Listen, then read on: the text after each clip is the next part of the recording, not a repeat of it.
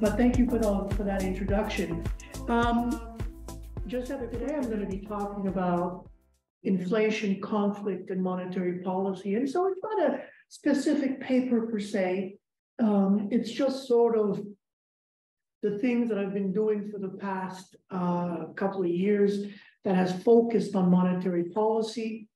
And what I want to do is first talk about current inflation, because it's such a hot topic right now. And then I segue into sort of the central bank response to inflation, segue from that into the post-Keynesian view on monetary policy. And to no one's surprise, I think, my talk will be highly critical.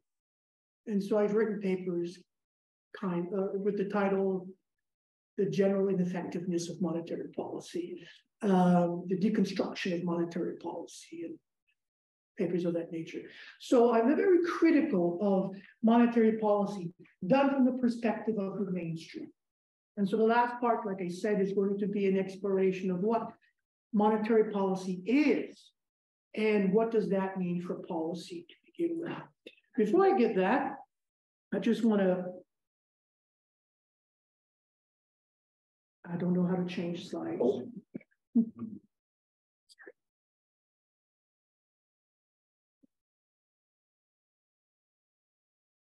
Which one do I do? Oh, just the bottom one. Yeah. So just a couple of things. Last year, I created a series of books, a book series with Elgar, called the Elgar series on central banking and monetary policy. And so far, we've got about 8 books out, with another 8 or 9 in the coming year. And the purpose of those books is to push the discussion of monetary policy to another level. And I'm very happy that this book has come out on cryptocurrencies and e-money. Income distribution is coming out this month. Environment has just come out. Social responsibility and democracy. So what's the role of an unelected bureaucracy and central bank? How consistent is it with principles of democracy and the future of central bank? And this one is coming out later this year. It's on gender. So there's very little on the issue of monetary policy and gender. This is the first attempt at a book with, I think there's 10 chapters. To look at how monetary policy affects gender. And one of the overriding themes throughout this book series is on inequality. Monetary policy from the perspective of inequality and how it affects gender and stability. These are just 2 books that have now come out. The one on the left is the Encyclopedia of Post-Keynesian Economics. So that has quite a lot of contributors, and just came out this week, and a book on history of thought. Okay, I think, oh yeah, and I do want to promote the blog. I created a blog in June called the Monetary Blog. It's doing quite well, and it's the only blog in the world dedicated to monetary policy from a critical perspective. So every week, we've got a blog, and Jamie Galbraith wrote a couple of entries. And we're starting now a monetary blog for undergraduates, which is going to be about 25 blog, each about 1,000 words, written for undergraduate students. What's a central bank? What does a central bank do? What's endogenous money? Okay? If you want to go on Twitter, you can follow us there. And I do want to dedicate this talk to a number of people that we've lost. Alain Parguez, we've lost 6-7 months ago, but the other 4 we lost in the last week, in the last 10 days. Vicky Cheek, which was a towering person in post-Keynesian economics. James Crotty, her dentist at UMass. and Barclay Rosser. And I could have added more names to it. We're losing too many people. And finally, I'm an unabashed post-Keynesian. So I thought it's better to put a picture of Maynard, my little dog, that I've named for some reason after some obscure economist. And speaking of Keynes, this is a quote that I really like. It was a BBC interview in 1942, where Keynes says, anything we can actually do, we can afford. In the long run, almost anything is possible. We can do almost anything we like, given time. In good time, we can do it all, but we must work to a long time. So I think this is, it's not a quote that's very well known, but I think is essential to the kind of vision of economics that I certainly profess to. Okay. So it's not a specific paper. It's sort of, I want to tell a story, a grand story about monetary policy and inflation. And I was just saying last night, this is how I learn economics, and this is how I teach economics. It's about storytelling. What's the story that you're trying to tell? And that's how I learned my mathematics. That's how I learned my econometrics. Is that the story comes first, the math comes second, and the econometrics comes second. And I think that's a very different way of doing economics than the mainstream, which are overly focused with techniques and all of that. Okay, so let me begin with inflation. It's been dormant for the past 3 decades or so. It starts to come down in 1982, 83. And it remains relatively stable trend-wise for the past at least 30 years, from about 1990. And it's just recently that it's resurfaced as a huge problem. And with that, the response from central banks. And the response from central banks has been predictable. You raise interest rates, and you raise interest rates until inflation comes down. Jerome Powell in the United States have said this. He was asked, when are you going to start, when are you going to stop raising interest? He says, when inflation comes back to target, which is about 2%. I have something to say about that. But certainly inflation has come back, but we need to understand what that inflation is, or where that inflation comes from. Because what I want to show is that current monetary thinking applies really to one type of inflation, which is demand pull inflation. And in fact, the entire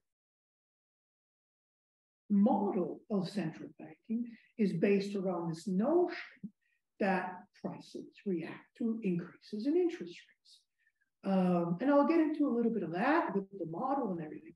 And what I want to show is that once we're done with the critique and the deconstruction, there's nothing left from there's nothing left from the mainstream perspective to deal with inflation.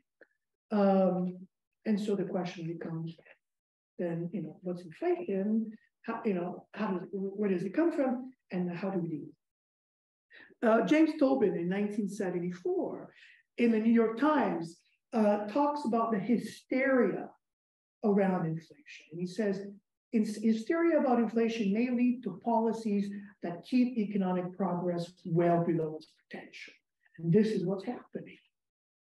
And, at the very end, I'll become a lot more radical about my views. But right now, let's remain academic about it.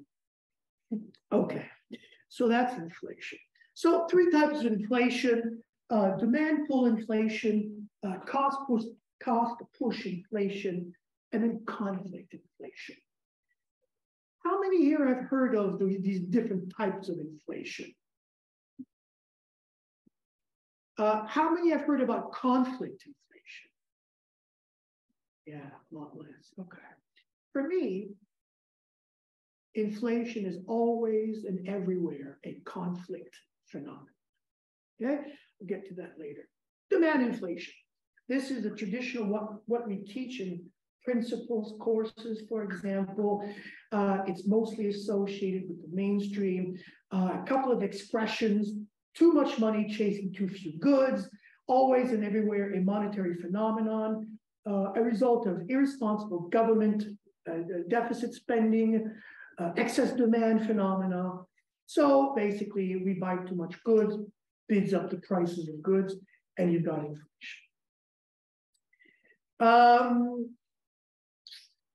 And this is the dominant view of inflation from the mainstream perspective. And we see that in the rhetoric from central banks today, although there's a little bit of conflict, and I'll get to that in a second.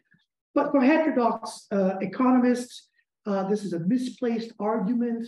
Most inflation is not demand-driven.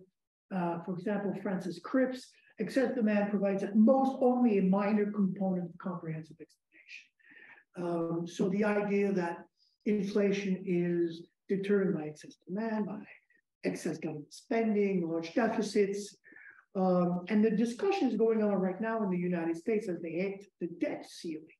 A lot of people are saying, oh, we can't spend because, you know, we're in a high inflation era already. It's going to lead to even a higher inflation. So how important is demand inflation nonetheless in the post-pandemic era? So there has been some papers, even from some critical heterodox, who have said that in a post-pandemic era, inflation is, there's considerable demand inflation from pent-up savings, from luxury spending from the 1%, which is keeping inflation up. So I'll have a look at that towards the end as well. The other type of inflation is the cost push inflation, which is associated a lot with the heterodox position, although some people in the mainstream certainly recognizes cost push inflation. This tradition in the post-Keynesian tradition goes back to people like Sidney Weintraub, for example. And essentially, you know, as the, you know, or even some aspects of Kalecki, where prices are set according to a markup. And the markup depends on monopoly power and the cost of production or wages, cost of raw materials. And so if, for example, the costs go up, then firms, if they've got the proper monopoly power, can pass these costs to consumers through higher prices. So in this perspective, cost push would be sort of the dominant view of inflation in sort of this manufacturing oligopolistic, you know, world. Kalecki talks also about flex prices, which is agricultural, for example. But the predominant source of inflation here would be cost. And finally, and also, you know, my views are certainly in agreement with this, but I don't like the dichotomy between demand pull and cost push. I think it's too simple because I think it masks the real source of inflation, which for me is conflict. So conflict inflation is the idea that inflation is the result between antagonistic macro groups, whether you have workers on one side and firms on the other. And the traditional way of sort of modeling these in sort of, you know, Kaleckian models would be that you have a price equations from firms with a target share of wages or real wage from the perspective of firms, and then you have a wage equation from the perspective of labor that target their own sort of real wage. And so you have this competition or competing or conflictual views about what firms think should be the real wage and labor thinks should be the real wage. And that sets up the conflict. And if unions are powerful, they can succeed in getting their actual wage close to their target wage.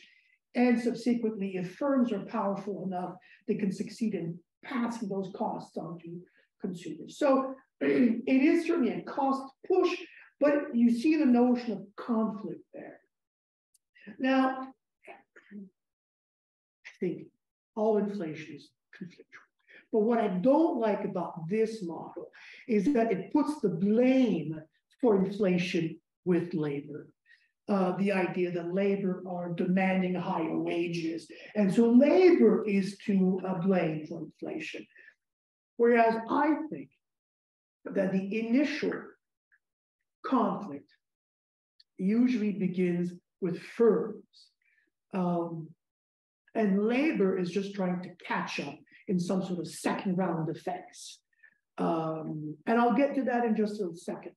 But the debate on conflict inflation erupted on Twitter because Olivier Blanchard in December, late December, posted this. And he talks about inflation being driven by conflict over distribution of shares of income between workers, profits. And that led to a huge debate on Twitter in which I participated. And now, to be fair, Olivier has been talking about this for many years. For 86, I think. But he's been talking about it for decades. But for him, the initial rise in prices can come from demand deficits, which pushes up prices, and then workers join in second rounds of demand higher wages. So for him, demand pull is not necessarily inconsistent with conflict inflation. But again, the conflict for him arises because workers want to catch up. So the source of the conflict is the workers here.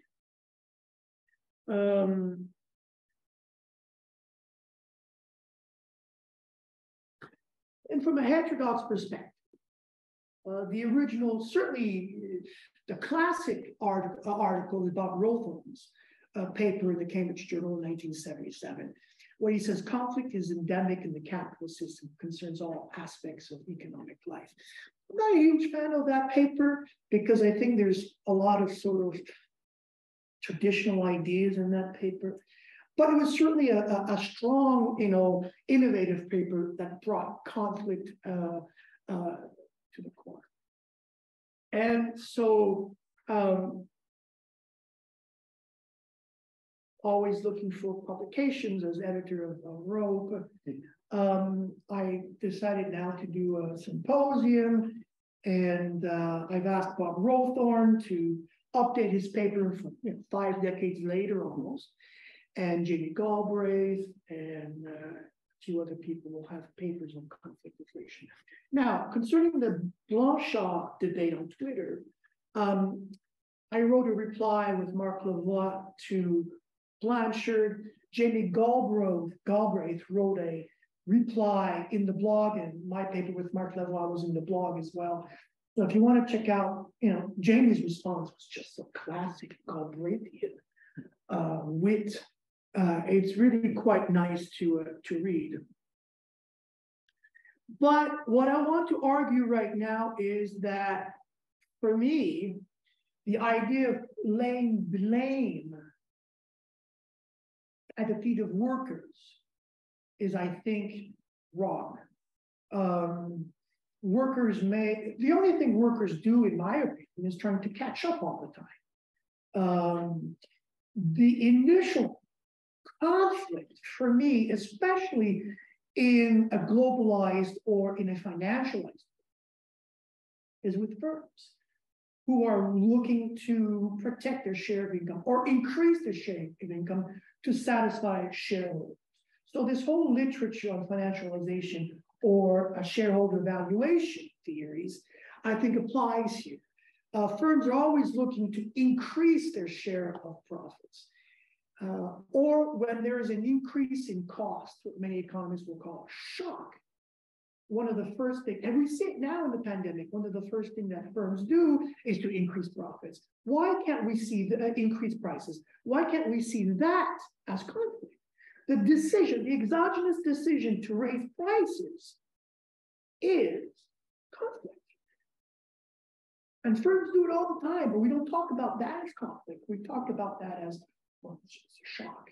But it's a conflictual position from the perspective of firms, because you know that when you increase prices, real wages will come down, and of course, and thank God, workers will respond and say, no, we want to have, higher wages. So on the one hand, when firms decide to raise prices to protect their share of profits, that's fine.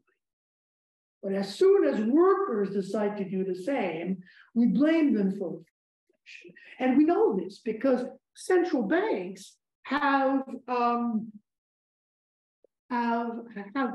workers. Our own governor in Canada has warned workers not to demand higher wages. The governor of the Bank of England did the same thing, right? Because for them, the conflict begins with the workers' response. And Jerome Powell, he says there's going to be a lot of pain, right? And so, in other words, if you demand higher wages, there'll be more inflation. We'll raise interest rates.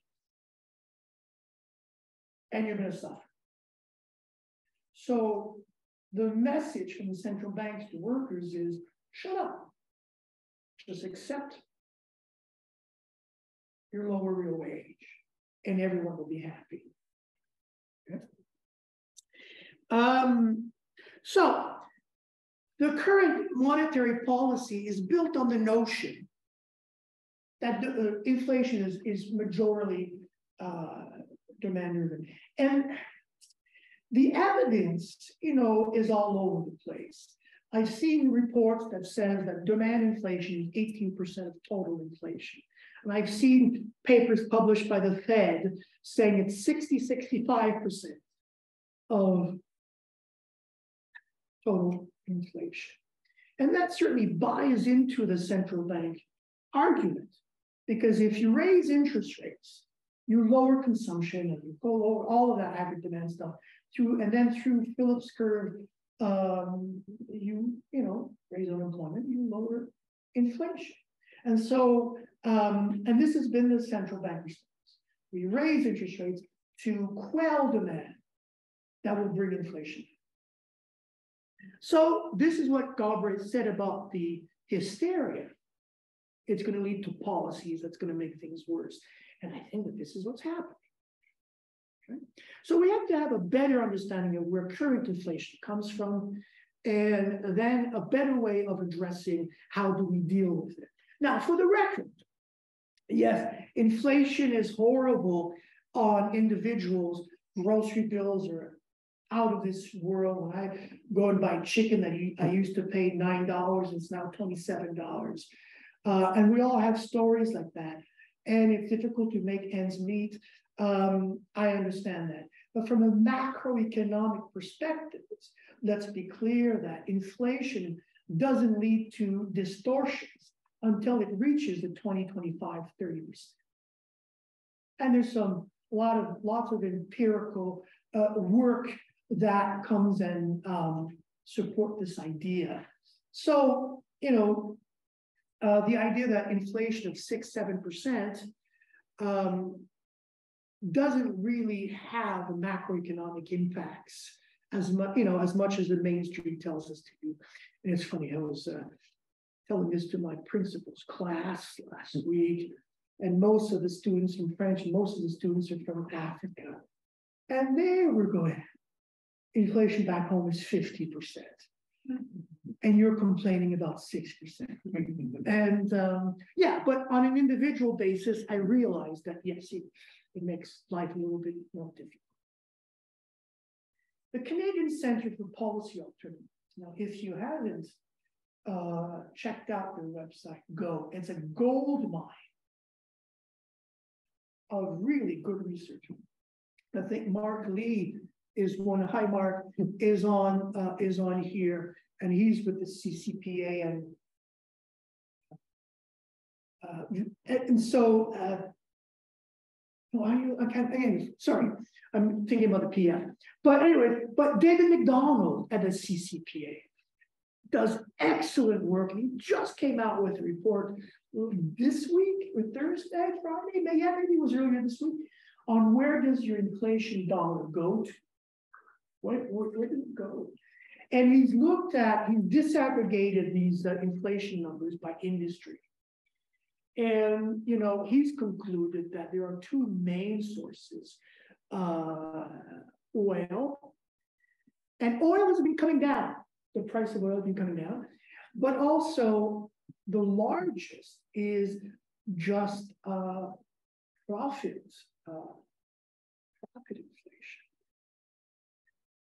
And yeah, so in oil was a large contributor to inflation, 26% of total inflation in Canada, 30% in, 26 in Europe, 30% in Canada.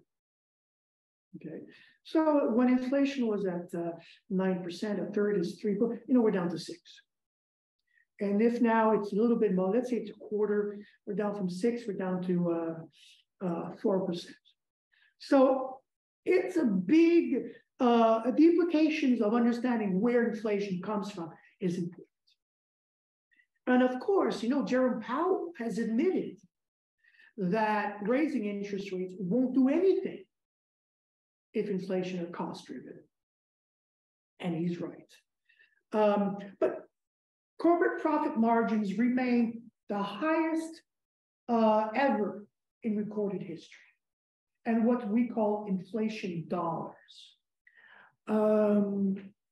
And this is a graph about no,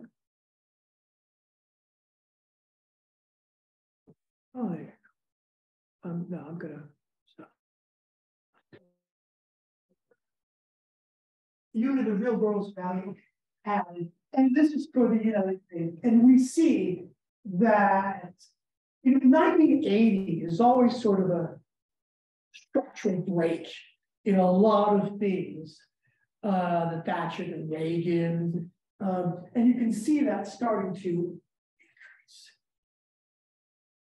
And this is also corresponds to the beginning of financial inflation. Price of oil is going to come down, and I think this is one of the reasons why you've seen inflation coming down in the last 4 or 5 months. So this is what I've said, that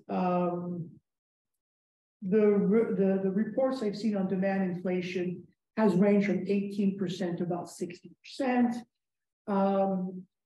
And some heterodox service Storm has argued that the demand-driven inflation comes from consumption of the 1%. And I read a report recently that said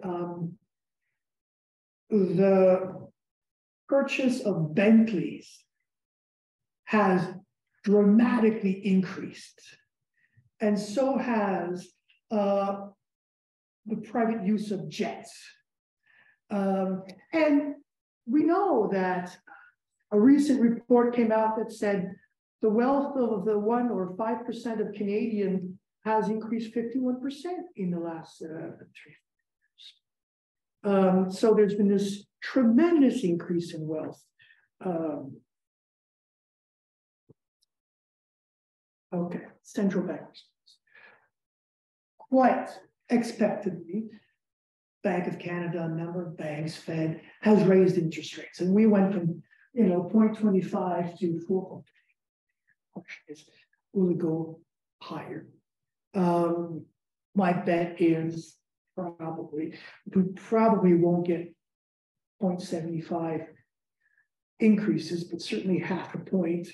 I would be surprised if we didn't get all of that. Now, I think there's more, and this is an empirical question, and I haven't looked at it, but I would be prepared to think that the financial distress caused by this on Canadians is more than the price of inflation, than the inflation on grocery bills. But that's a question. But this has been the most aggressive monetary policy response in the history, certainly in the last 75 years. So interest rates went up much faster than most times. Now this is for the US. I haven't done this one either, but I didn't look at the Canadian one. But I thought this was very interesting, and my students will recognize this graph, this figure, because I show it in class. Perfect. So, like I said, nothing to be too surprised about. And here's again the quote by Tobin, and here's one by Hajun, Hajun Chang, who says inflation has become a boogeyman used to justify policies that have mainly benefited the holders of financial assets. I wrote a small piece called about inflation paranoia. Absolutely, we're paranoid about inflation, and so from a monetary perspective, or from a political economy perspective of monetary policy, why are central banks reacting so aggressively about inflation? If I remember, I'll tell you what I think at the end. Okay, so what's the general model that's used in monetary policy? It's this one, in the consensus. And it has a policy component, Taylor rule, and it's got a theoretical. Equations 1 and 2 are theoretical. So this is the transmission mechanism. Equation 1 is your IS curve, which is essentially output is affected by interest rates. Equation 2 is your Phillips curve. And that's the policy. I mean, even the most recent, some more recent models, Tank, Hank, rank models, they do intergenerational, not intergeneration,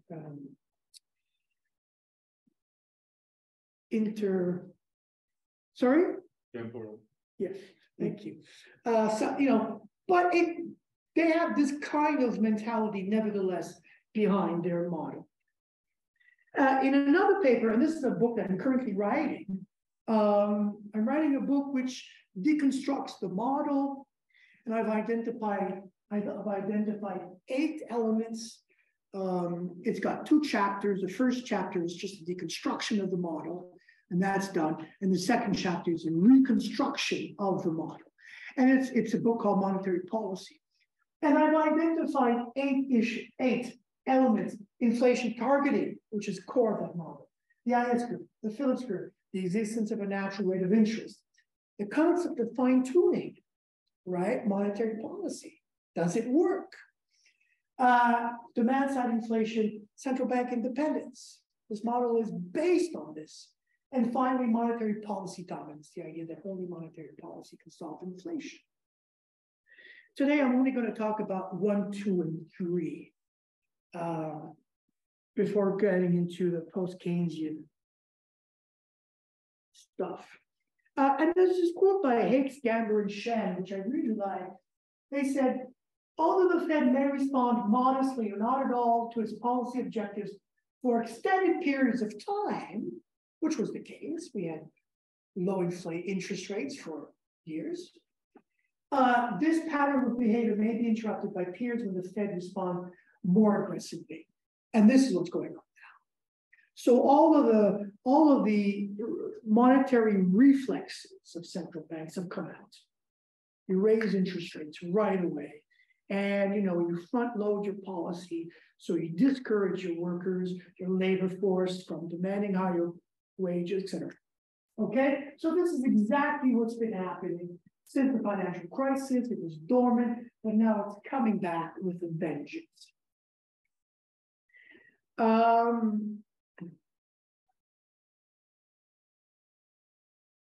Talk about that, but interestingly enough, we went from a monetary target to an interest rate target system, largely because central banks finally realized that they don't control the money supply. And that the best way is controlling the instrument, the rate of interest. But the target, inflation, has never really changed.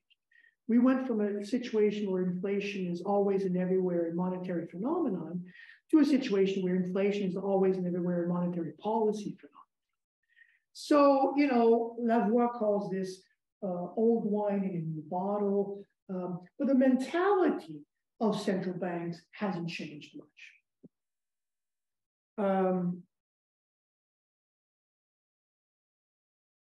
So the central question is whether this transmission mechanism works.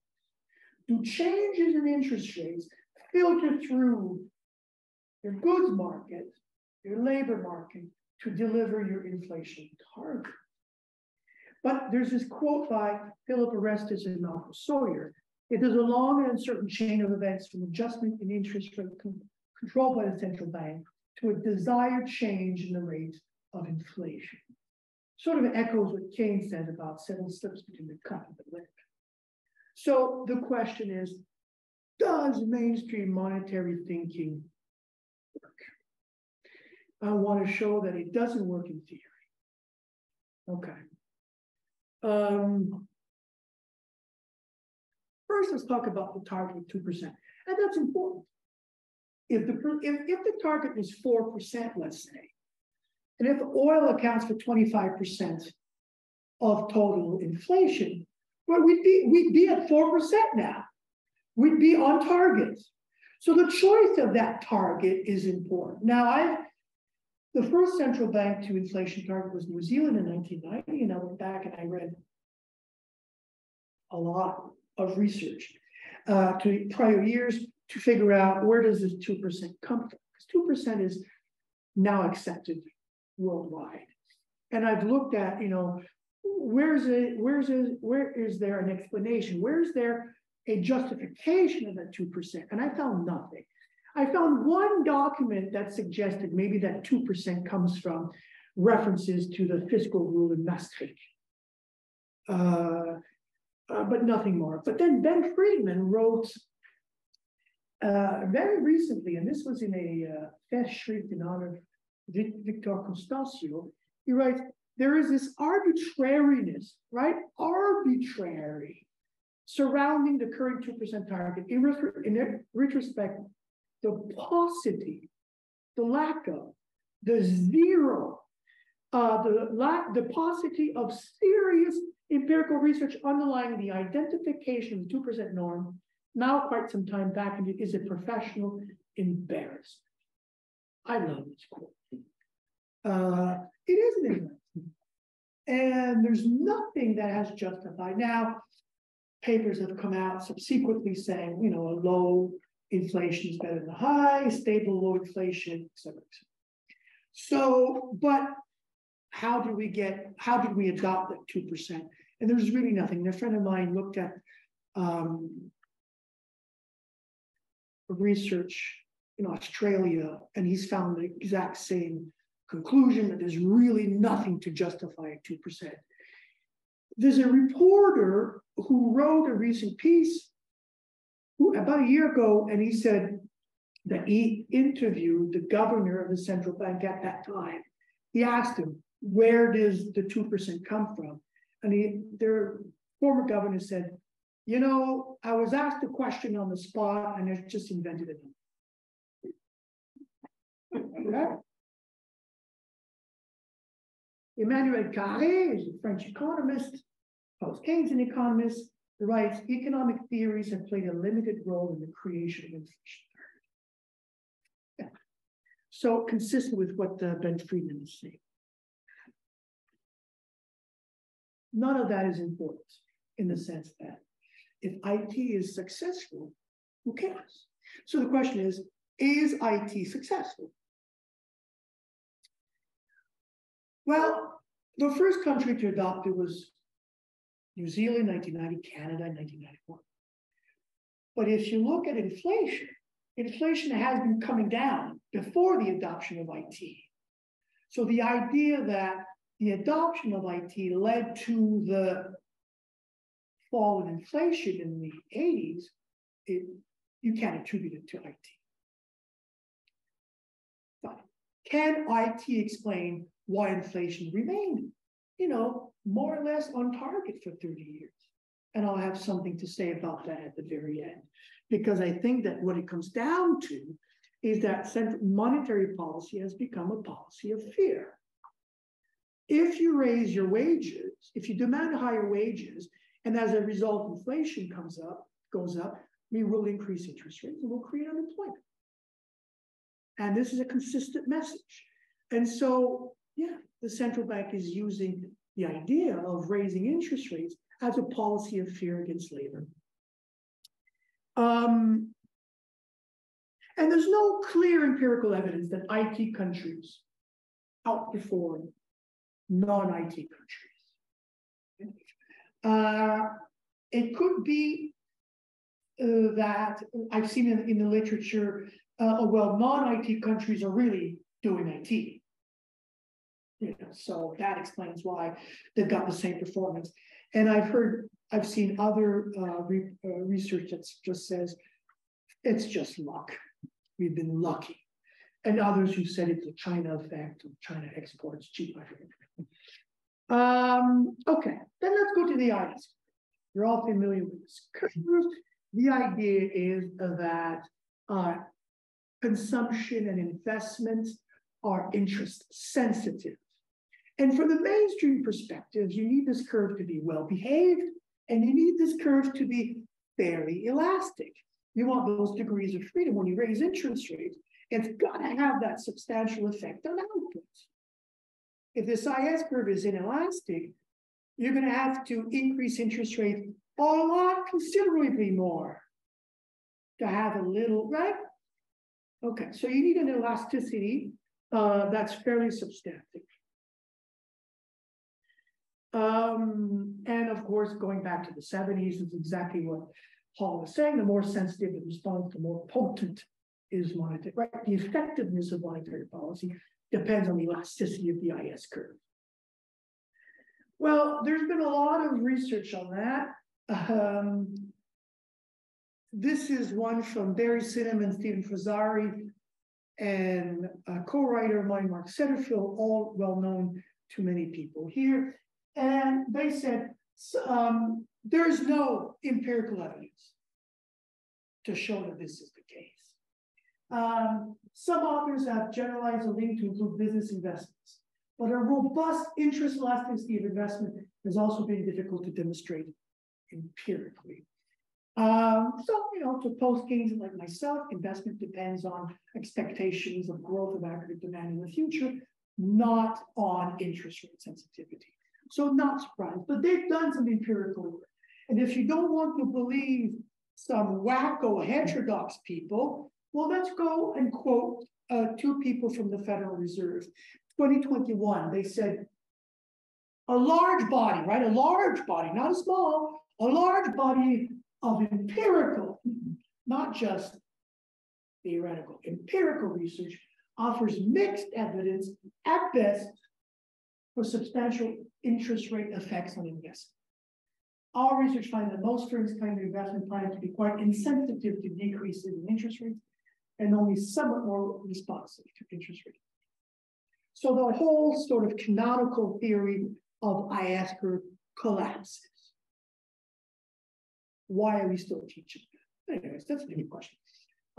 So that collapses. So the first sort of theory, so the idea of a 2% target collapses. The idea of the first part of the theoretical explanation of that transmission mechanism collapses. So there's not much left.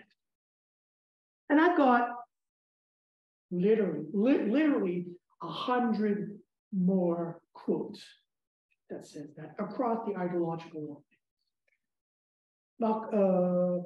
Matteo De Levi published an excellent empirical paper in my journal on the European case, and he finds exactly the same conclusion. Not a mystery. Krugman calls it a dirty little secret. It has effects through real estate, and maybe that has a bigger impact. But he says it's difficult to find in the data this idea that interest rates affects investment directly.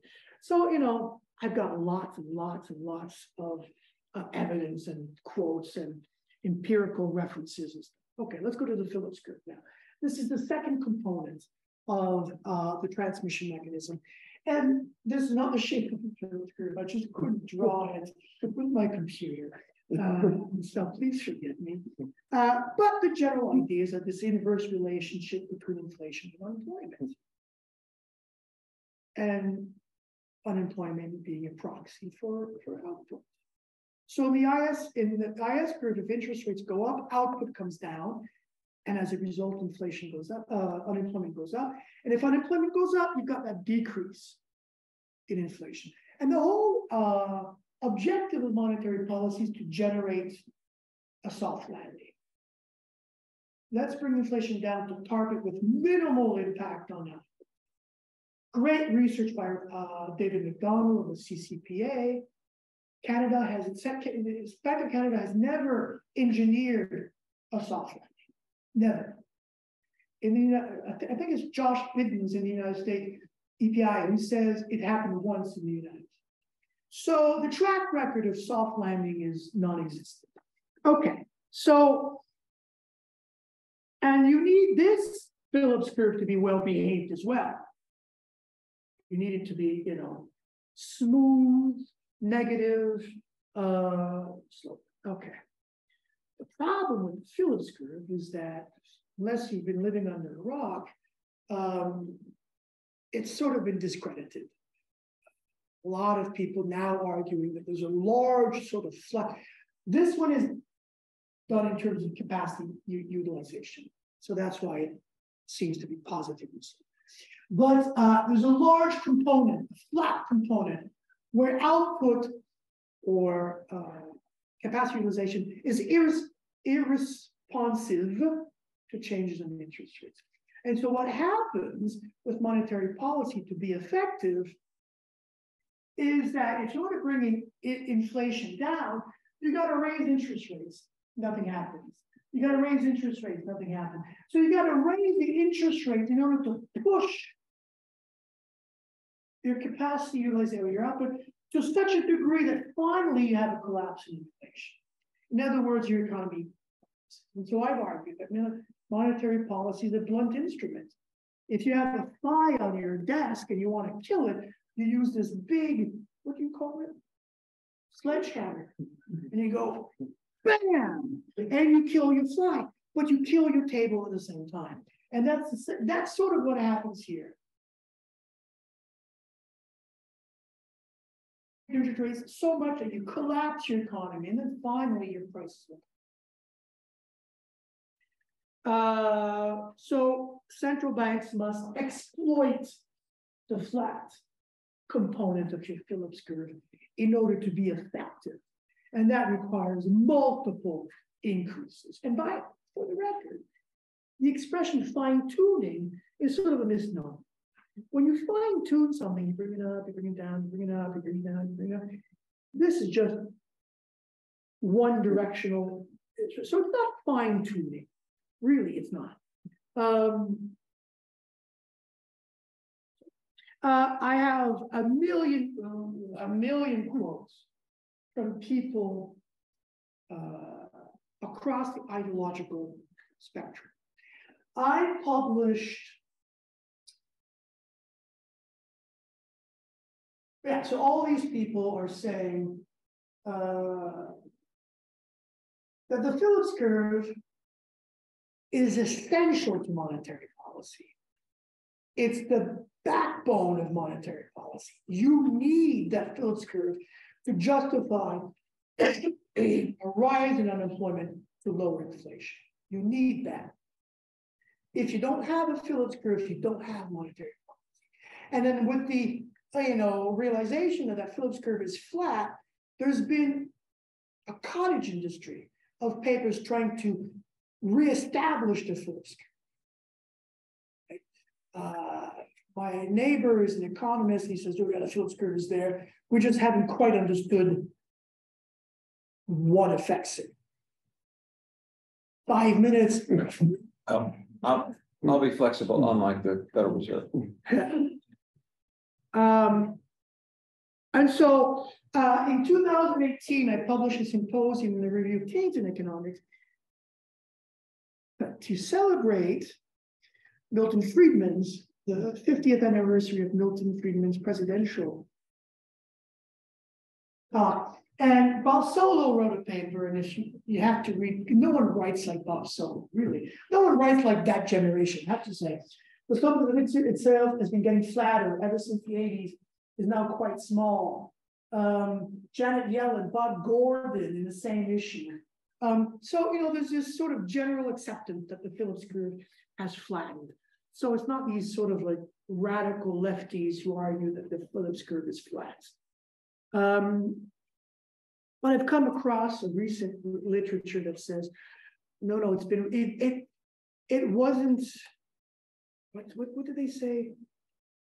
The Phillips curve didn't disappear, it was just dormant. Because now, of course, we see that it's come back to life. It was hibernating, sorry, that's the word that Jerome Powell has used. And of course he's going to say that because you need that Phillips curve to justify your policy. Without the Phillips curve, why the hell are you raising your interest rates? So you need that Phillips curve, and you need inflation to be demanded. Just more quotes, more quotes, more quotes. Okay, so at the end of the day, there's nothing left of that model. And it brings into question, what then is monetary policy? What then is income? What then is interest rates? And I think that for me, monetary policy is about class conflict. It's about income distribution. It's about income distribution from the perspective of workers versus rentiers and rentiers. We tend to see interest rates as being a cost of investment, cost of borrowing, but it's also a revenue on assets. And who holds those revenues? Who holds those assets?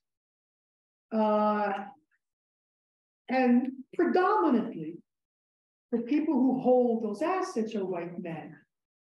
And so you could argue that it's not only, I wrote a paper called The Inherent Biases of Monetary Policy, and there's a class bias, but there's also a gender bias in monetary policy. This is what I said. Oh, it was Rolls-Royces, not Bentley's. So when central bank raises interest rates, there's a winner in there. And the winner is rentiers. Two levels. First, the revenues on their financial assets are going up. Interest rates on bonds, for example. And the other way that they win is that by raising interest rates, if you succeed in bringing down inflation, you're protecting the real value of their assets. Okay? And so that's the political economy dimension of why are interest rates insisting on raising interest rates. And we know that with QE, that had a huge distributive impact on wealth. And so this is a table that I did with Marius Iglesias in the paper that we published, where we argue that monetary policy can be divided into changes in interest rates and quantitative easing that have wealth effects, and interest rates can be divided into an income channel, which is the direct channel. Changes in interest rate impact the functional distribution of income, what John Smith has called the revenge of the rentiers. And you also have an indirect channel, which the changes in the rate of interest impact the personal distribution of income via labor markets. So changes in interest rates affects the labor market, unemployment, and the personal distribution of income. And the wealth channel from changes in interest rates leads to asset bubbles. Now, I want to say that for me, asset bubbles are not generated by low interest rate policies. For me, asset bubbles are created by a lack of regulation. So, yeah, maybe interest rates will lead to asset bubbles, but that's because there's a lack of proper regulation all around that. Okay. And I'm going to finish here. And so, 1996, I helped put together this book when I was a graduate student at the New School, Money in Motion, which is a classic book edited by Justin Delplace and my supervisor, Edwin Mill. And Lavoie has this quote that for me was very important. It then becomes clear that monetary policy should not be determined in order to control the level of activity, but rather to find the level of interest rates that would be proper for the economy from a distribution point of view. And I took and Mark and Mario have developed this Pasinetti index, where they measure the real rate of interest over labor productivity.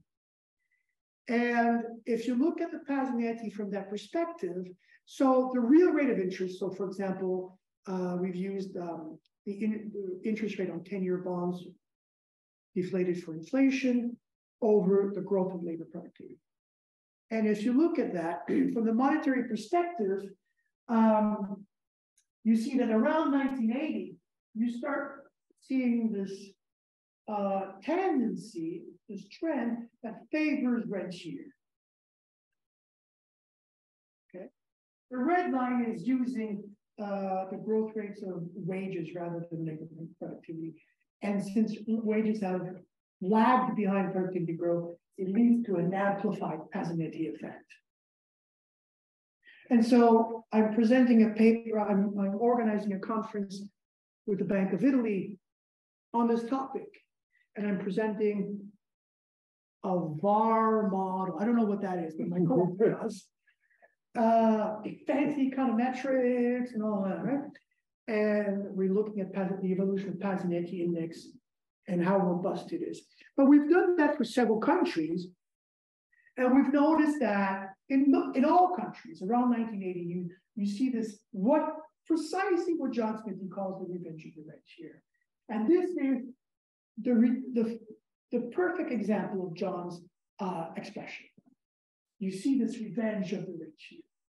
And then we've looked at the correlation between the Pasinetti index and unemployment. Now, as the Pasinetti index goes up, it's a transfer towards the rentier class, away from labor. And so as it is positive, we should expect a higher unemployment rate. And we find that in France, in Canada, and we've done that for about 15 countries, and we see that. So I'm going to end there, mister, and I'm going to say that inflation is rooted in conflict, and the use of monetary policy to fight inflation is rooted in conflict.